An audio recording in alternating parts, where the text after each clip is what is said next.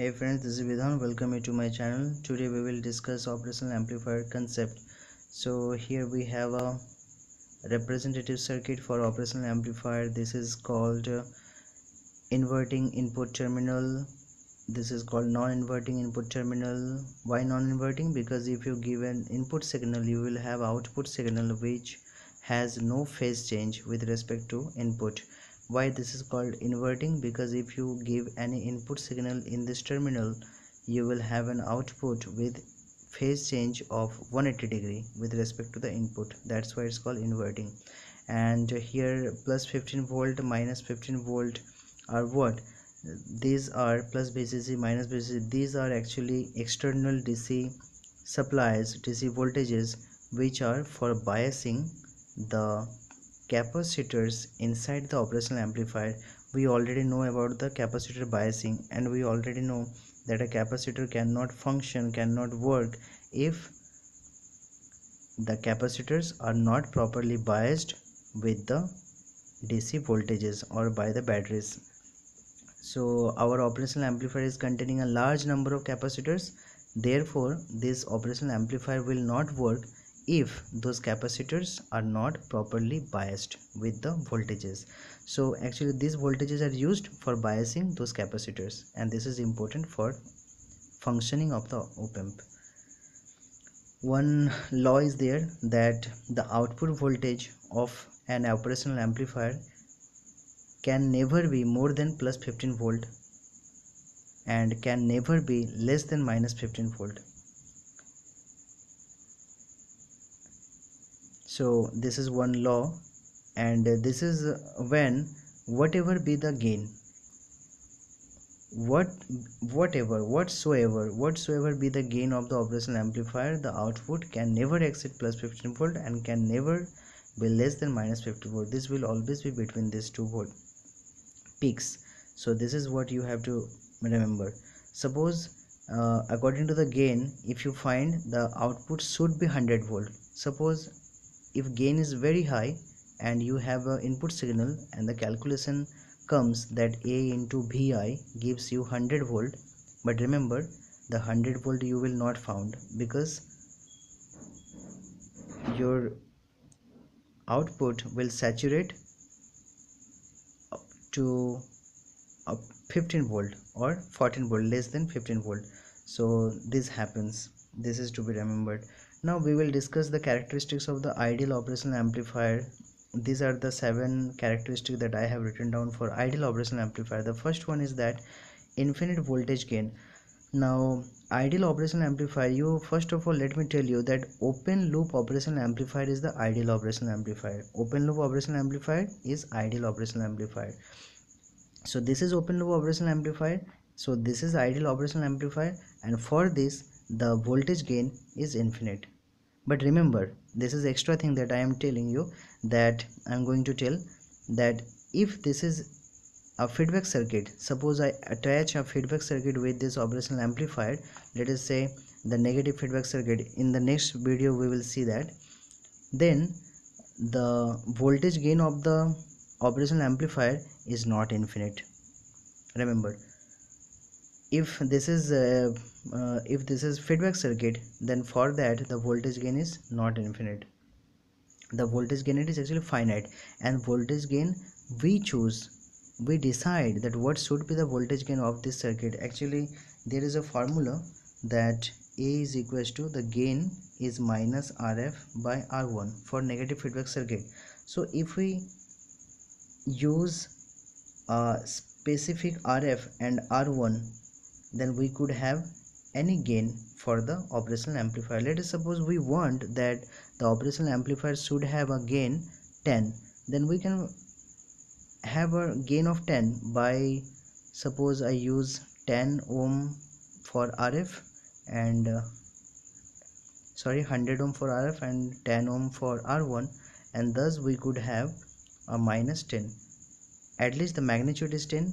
So this way, using the feedback circuit, we could have any gain as we wish, as we want. But for the ideal operational amplifier, that means for the open loop operational amplifier, it is infinite. Now one more thing, that it is not exactly infinite for open loop. It is not exactly infinite because it is huge, and that huge number is said infinite. For example, 741C has open loop voltage gain A equal to 10 to the power 5. So this is the open loop voltage gain, that means under ideal condition, and this is huge. But see, it's a definite number, it's a finite number, it is not infinite. But since it is huge, we generally say it is infinite for open loop. Well, but it's not a problem, we may say infinite.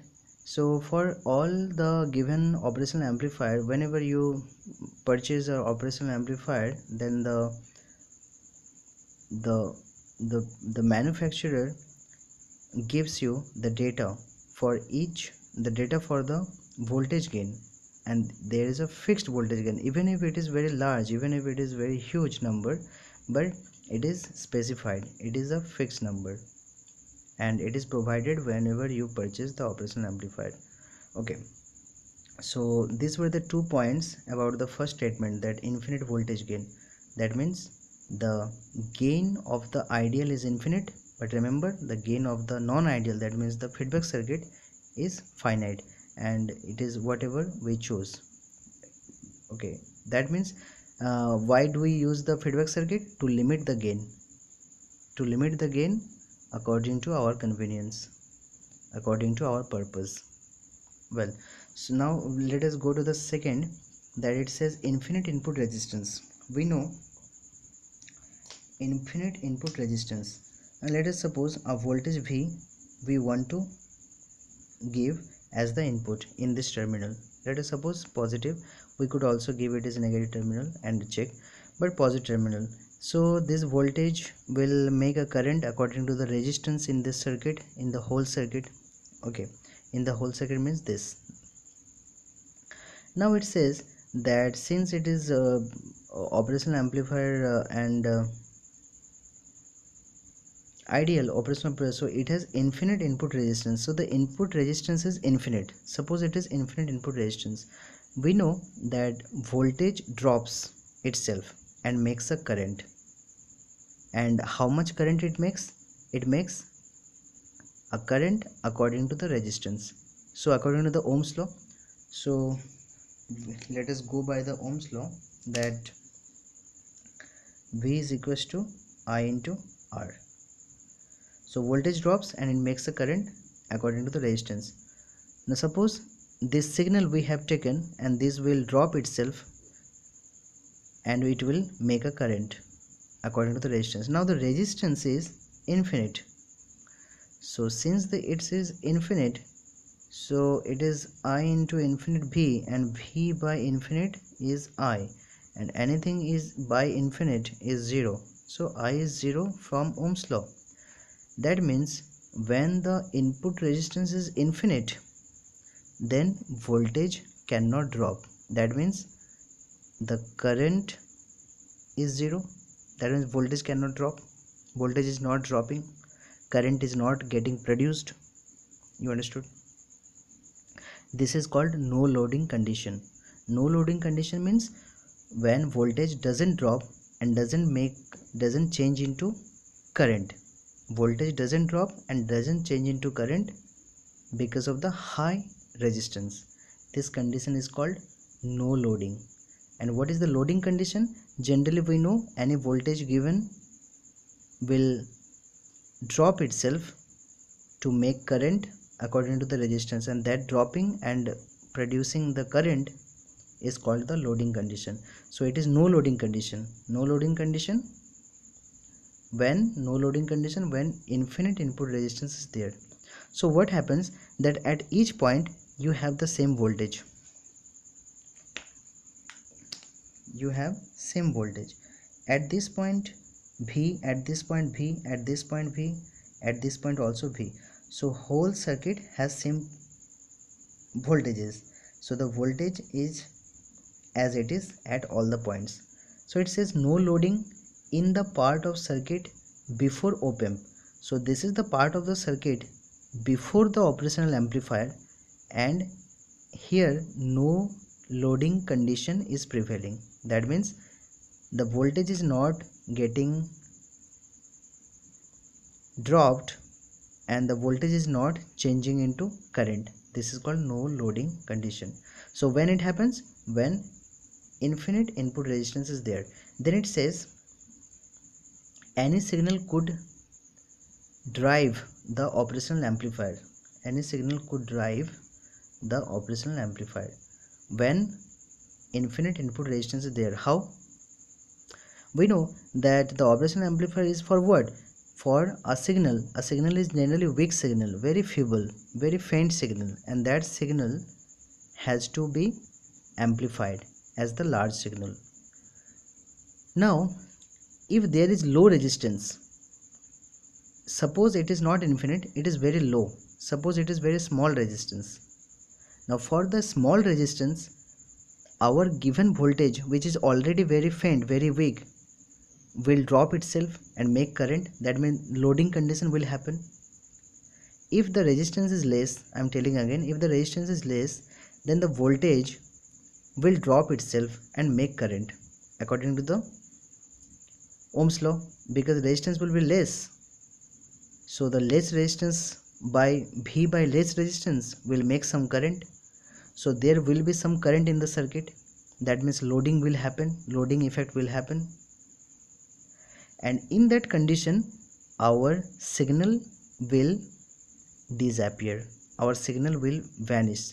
Because when our signal, that is the voltage, that is very weak, and that voltage has changed into current because of the less resistance, then our voltage has disappeared, and that disappeared voltage now will make no effect on the operational amplifier, so it will produce no output voltage.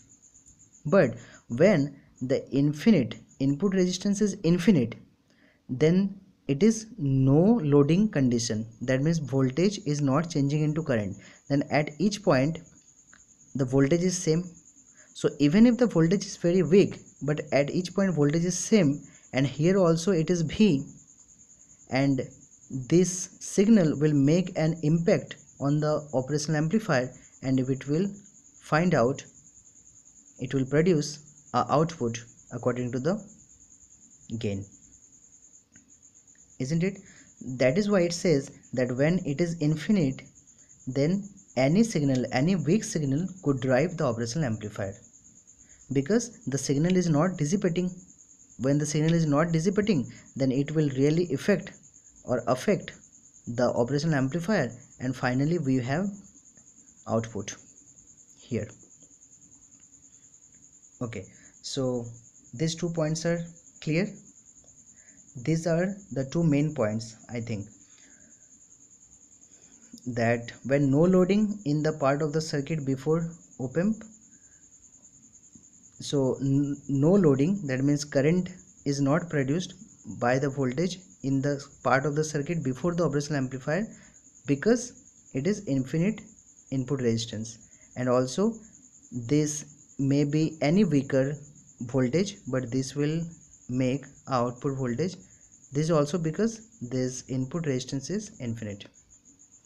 Now the third is zero output resistance. Now if the output resistance is 0, suppose we have got a output voltage, and output voltage is a higher voltage, obviously within 15 and minus 15, but it is higher. Let us suppose 12 volt. Now this 12 volt, if the resistance would be greater, if the output resistance would be greater, then that 12 volt would also drop by some amount, so we will have a less amount of voltage, and that less amount of voltage, what is the use? Then there is no use. So that's why for ideal condition the output resistance should be lesser, so that whatever voltage we get, we should get it, and we should use it for another device, to operate another device. Okay, and we should not lose our output voltage, we should not lose it while going through the output resistance, so output resistance should be 0. Okay, now then the fourth is zero output voltage when input voltage is 0. This is also called output offset voltage. It means if there are no inputs, suppose there is no input, then the output should also be 0. If there are no inputs but there is output, then it is noise. So output offset voltage should be 0. Then next, infinite bandwidth. That means this operational amplifier should amplify voltages or signals of any frequency from 0 Hz to infinite Hz. This is what it says. And then it says infinite CMRR. CMRR is AD by ACM. AD is the difference gain and ACM is the common mode gain. Now for difference gain should be very higher and common mode gain should be very lower. What is common mode gain? Common mode gain is actually if we connect these two inputs and give a common input signal B, then the common mode gain should be 0. Actually the output should be 0. If output is 0, then obviously the gain is 0. Why? Because we know that output is gain into input. So if there is an input, then obviously the gain is 0. That's why the output is 0. So gain should be 0. That means output should also be 0. So the condition for this that ACM should be 0. If the denominator is 0, then this part would be infinite. This part would be infinite. So this is this should happen for ideal operational amplifier. ACM should be 0 but AD should be higher. Now slew rate. Slew rate is what? Slew rate is if I change the input, suppose in any one terminal I change the input suddenly, then how fast the output also change. This is the slew rate. Slew rate is, that is why called the maximum rate of change of output in unit time. Okay, that means how fast it changes and for how much values. Like for example 741C has slew rate of 0.5 volt per microsecond. That means within 1 microsecond up to 0.5 volt if changed in the input, then the output will also change, but it could take have the value up to 0.5 volt. So this is very less number, and that is why 741 has a drawback in slew rate. Its slew rate is very less, so it can't be used in the high frequency circuits like oscillators, comparator, etc. Whereas there is a circuit, there is a amplifier, that is LM318, which has a slew rate of 70 volt per microsecond. That means within 1 microsecond up to 70 volt change if done in the input, it can process in the output also within 1 microsecond up to 70 volt. So this is great convenience, and this is very powerful. Well, so this was the discussion about the characteristics for ideal and a little bit about non-ideal in the first case we saw. So hope this will help you, and in the next video we will be seeing the circuits, open loop circuits and the feedback circuits, and we will also see that what are the differences between them. Thank you.